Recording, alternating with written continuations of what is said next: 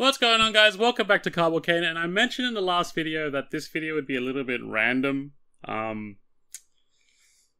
would just be like random stuff that's kind of just been picked up over the past couple days or week or so. I want to get them out of the way because they're just staring at me. They're staring at me, and I want to open them because, you know, it's always...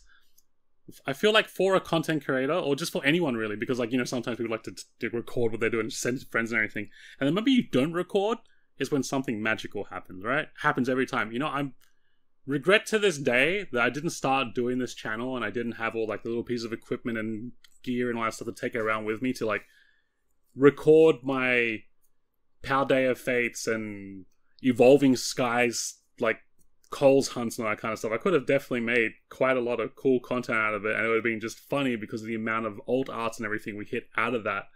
Because considering, you know, Evolving Skies is Evolving Cries, yada yada yada. I didn't feel that way about it. I loved it. Evolving Skies was amazing for me. But it's always when you're not recording. So today we've got, and it's a weird spread. We've got 12 Twilight Masquerade hanging blisters bought from Coles. Tony found them while he was on his trip out. And he's like, you want them? Like, yeah, okay, buy them all, pay ID money, yada, yada, yada. So we've got 12 of those. Obviously, still hunting Greninja. It's Tony that's picked it, so it's probably just full of hits in here. Probably. And then we've got a donated box of Crown Zenith from my sister and her partner. Just random.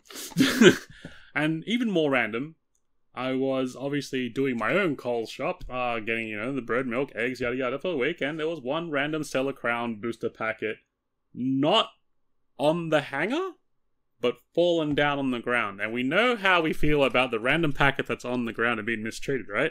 There's always good stuff in it, at least that's the ideology. So, let's get straight into this, and as you can see, it's just a funny assortment of stuff. It's a little bit all over the place. It's a little bit, you know...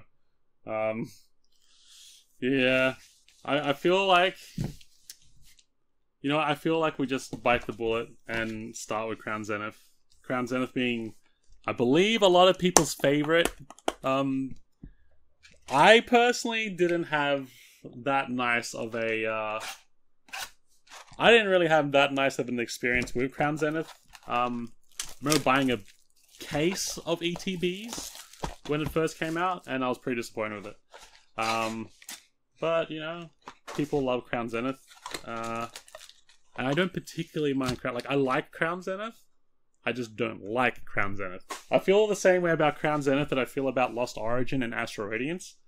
Because I tried to, you know, master set those back then, and we bought, like, booster boxes and all that kind of stuff, and I just had no luck with that stuff. Like, it was... My luck with Lost Origin and Astral Radiance was absolutely sad. And makes me happy. In a sad way. And now I forgot how this works. Was it 4 to the front? 4 to the front for Crown Zenith? Yeah, okay. Now, Sword and Shield. I say it every time. I hate opening Sword and Shield after starting, like after getting into Scarlet Violet. okay, we go. We got Charizard V. Oh, there's only 2 hits. Oh, that's right. See, I was already expecting the triple holos and stuff. I totally forgot. I've enjoyed opening Scarlet Violet because it's been a little bit nicer. It feels a little bit nicer. Like on the mental side of things, like you're getting a little bit more out of it, and hit rates aren't so terrible, but. And a lot of people out there, a lot of naysay people out there did say that, oh, because, you know, Scarlet Violet's so much more easier in the hits, yada yada yada, that means that, you know, I gotta stop opening it like that because we're seeing the first card and I'm being a bit of a goober. But, you know, because of that, it's ruining the value of Pokemon and all the cards and all that kind of stuff, and it's like, well, I mean, yeah, fair enough. Okay, cool. Like, you know, we take it in that light, yeah, sure. But considering the stuff that the Pokemon Company, oh, we got a Holo Energy. That's cool. It's one I never got back then either. Considering the past couple sets for a while now, and the prices of the actual alt arts and stuff like that that's come out of these sets, it's actually been pretty insane. Obviously, you know, from recent memories, Pikachu, Greninja. Even before that, it'd be the, you know, the Paldean Fate stuff, like the Bubble Mew and all that kind of stuff. Charizard, not so much. Then you got the temporal body, like the temporal dudes, like the temporal and paradox dudes. Oh, we got Paris, yay, and Leon. Okay, like, you know, and this booster bundle's not terrible either. This booster bundle's doing pretty okay. What the heck? Why? I hate booster bundles, but I think holiday set booster bundles probably work a lot better. I think holiday sets of. I like the product in holiday sets that come in the same ones as normal sets, but I'll never buy the normal set stuff in hopes of being happy.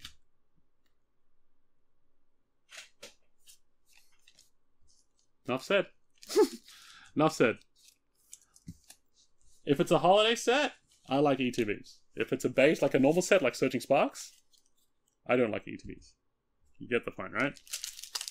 Booster bundles, absolutely hate them. Unless it's a holiday set. But even then, I'll probably still avoid it just out of pure fear and, you know, what's the word? Pure fear and PTSD a little bit. It's not even a little bit. It's full-blown PTSD when it comes to, like, booster bundles for base sets. I have not had a good time with it. And I have dodged a few bullets now and then. And there we go. So that's our last packet. You know what? For a booster bundle, that's the first time I've opened a Crown Zenith booster bundle. And for a booster bundle, that didn't feel too terrible. That was alright. So what, there was 6 packets in a booster bundle. We got 3, you know, slightly bigger hits, and well, including the energy. One of them being a Raihan alt. I believe that's considered an alt art. Because, it's near the end of the set, it's considered an alt art. So, not too shabby. The only problem is, I think is Raihan out of rotation yet? It's coming out of rotation, I think, so that's sad. His value is going to drop soon. Alright, so I feel as though we leave the Stellar Crown packet, the single Stellar Crown packet, to absolute last. And we get into these Twilight Masquerade ones. So now these ones I've been sitting on for quite a bit because I've been so busy that I haven't been able to get around to recording this. And I'm glad I did, because obviously, you know, the donated Crown Zenith box and then the random Stellar Crown packet, and just picked that up and like, yep, okay, cool, let's do it, you know? They also make an interesting story. So you can't really fake these stories. These stories just kind of happen on their own. Now this is Tony right now, right? This is Tony knowing that, you know, we're Greninja. I've been uploading a lot of my TikTok and the shorts here and everything like that, wasting money so you don't have to. It very much feels that way. It's right now I'm wasting money so you don't have to. It kind of gives you a reason as to not go ahead and, you know, be silly and stuff. Like, I'm kicking myself when it comes to Greninja, because I could have bought it at one point for 180 or 200 bucks. At that point, I was like, no, that's too much. I can't do that, right? In hindsight, I should have done it. Because I've definitely spent more than 200 bucks trying to crack it now, outside of those 2 cases that I opened. Now I just got PTSD again, thinking about that second case. See what I mean? Twilight Masquerade, for me, brings pain. That one's pain. That one is sheer pain. Alright, so 2 packs in. Nothing yet. Come on, Tony. Where's your magic? Where's your magic, Tony? You said that there's definitely a Greninja in this. You're disappointing me. You know, Tony might actually work in reverse. Oh, upside down Snorlax? Good omen? Bad omen? Okay, it's a Ogerpon omen, sort of. That was weird. Snorlax, Australian-based Snorlax. Sydney cider Snorlax. There we go. It flies upside down. I feel like Tony works in reverse. And I know your ears are probably burning right now, Tony, like while I'm recording this, and again when I'm talking to you right now, because he told me not to spoil this video for him. He told me, when you do it, don't tell me what you got. I want to see what you got. I feel like Tony works in reverse. I feel like he's not good at picking stuff for other people, but he's amazing at picking it for himself. Whereas people like myself, I'm great at picking it for other people. And he knows that. You know exactly what I'm talking about. I'm good at picking product for other people. For myself, not so much. And it's starting to really shape up that way.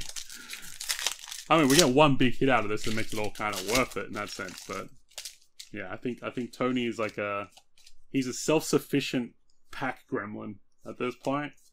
I reckon that's Tony's superpower. He's actually able to pick out luck for himself. Oh gosh, full art Ogerpon.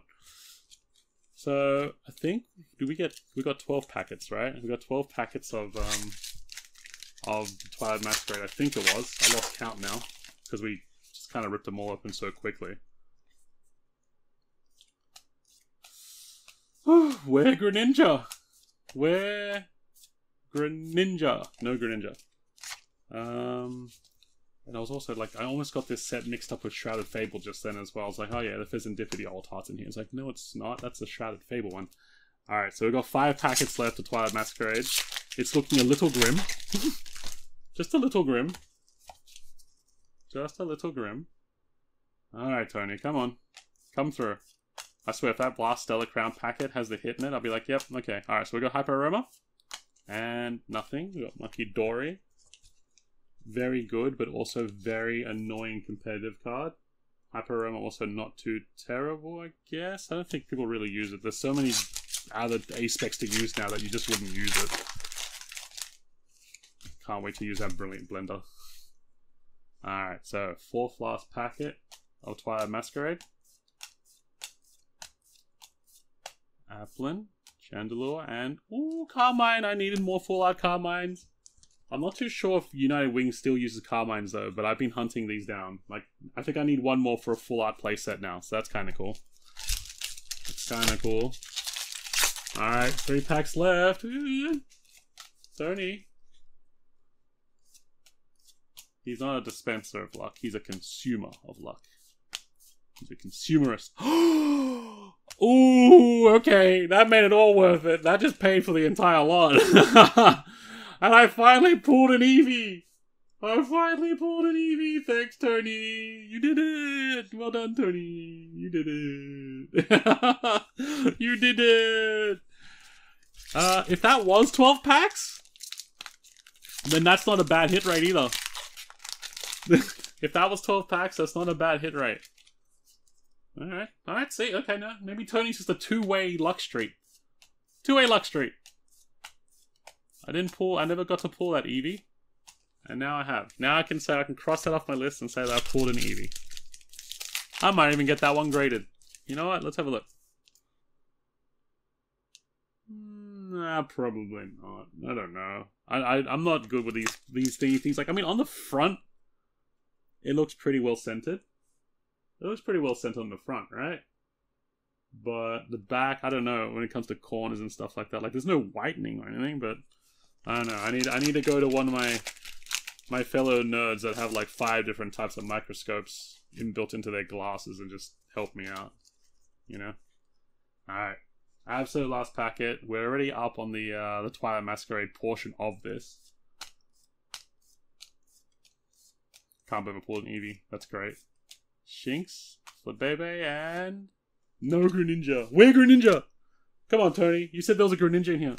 You lied to me. You lied. You lied. But we're still happy with that. That's actually not a bad spread of hits there, especially with the Eevee just capping it off. So that's pretty sweet. And for like for the full art trainer to get Carmine, cannot complain. All right, we're up to the absolute last little solo.